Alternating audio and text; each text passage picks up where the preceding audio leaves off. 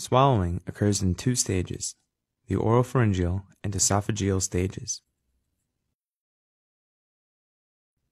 At the start of a swallow, a food bolus is voluntarily pressed by the tongue up against the roof of the mouth and backwards towards the pharynx.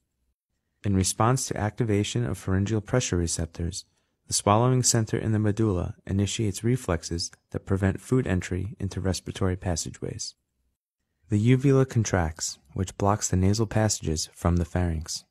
The laryngeal muscles contract, closing the glottis at the top of the trachea by tightly aligning the vocal folds.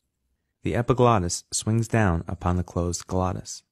With all airways blocked off, respiration is temporarily inhibited. As the upper esophageal sphincter relaxes, pharyngeal contractions drive the bolus into the esophagus. The oropharyngeal stage is done and breathing resumes.